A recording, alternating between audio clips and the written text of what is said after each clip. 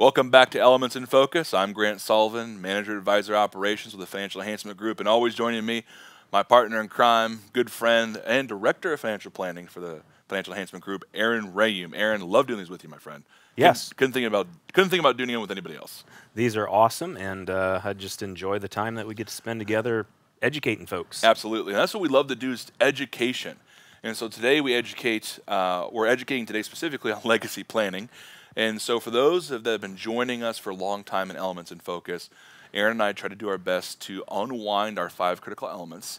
We call them critical, is these elements we've seen essentially devastate financial plans. And there's all kinds of little things that build up to a plan getting unwound by these. And so we try to do our best to gently go through them and give you little nuggets and tidbits of information you can use to get yourself on track and to prevent that from happening. So in the legacy plan, the big one here, and it's in legacy plan, and people go, wait a second, I thought that was a tax thing. So in legacy planning, what is a QCD, Aaron? Why do you want to use it, and how does it help in the legacy plan? Yeah, so a QCD stands for Qualified Charitable Donation. And so what that is it's a way to be able to gift a part of your required minimum distribution, lots of acronyms there, starting at age 70 and a half. And so today, we're in 2022, the required minimum distribution age is 72. However, you can start your QCD at 70 and a half. And yes, you have to wait until 70 and a half before that begins. So one of the benefits of doing the qualified charitable distribution or donation is it takes away from your required minimum distribution balance over time. And so let's say you have a $1 million IRA, you're 72 years old, and you're entering into starting to take your required minimum distributions. Right now, you have to take out about 3.65% of that, and it gets increasingly more year over year as you age towards life expectancy. So on $1 million, $36,500 has to come out of the IRA that you would pay tax on. Well, maybe you don't have a need for that. Maybe your standard of living that Grant and I so often talk about is covered by Social Security and pension income, and so that's just an additional amount of money going on your tax return.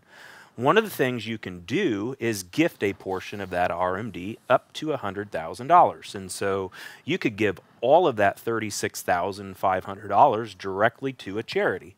And so it could be a church, it could be a college.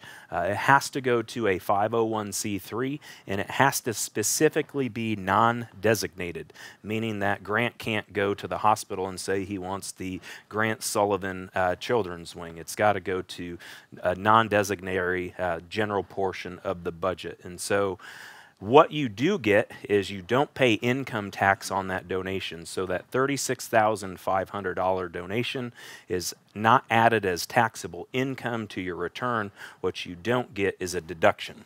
And so it is not deducted as a tax-deductible gift. It is just not produced as income.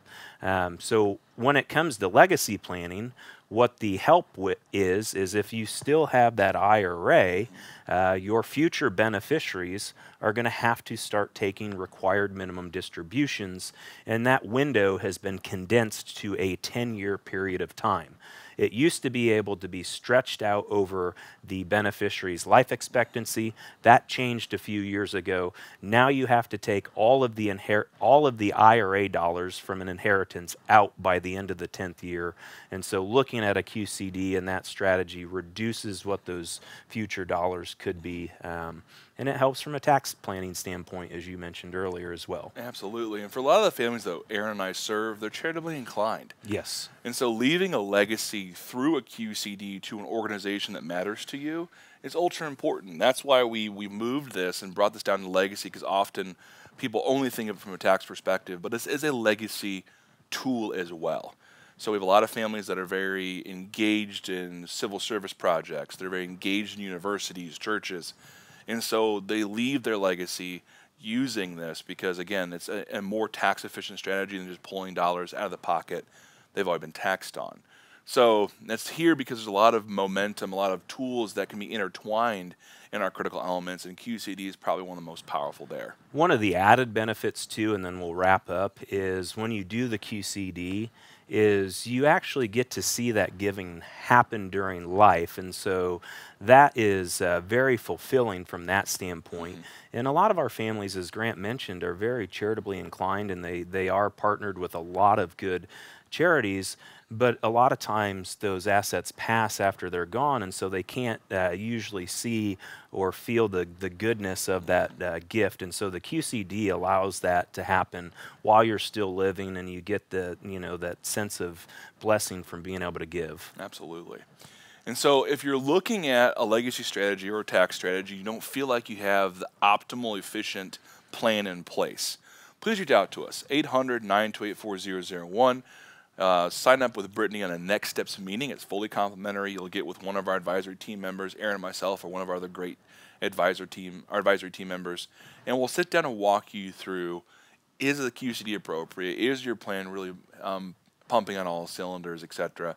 If you want to ask questions, talk to again, Aaron. Talk to FEG at yourlifeafterwork.com. I promise I'm going to get that right one day. Talk to FEG at yourlifeafterwork.com and send us questions. We're more than happy to answer simple ones.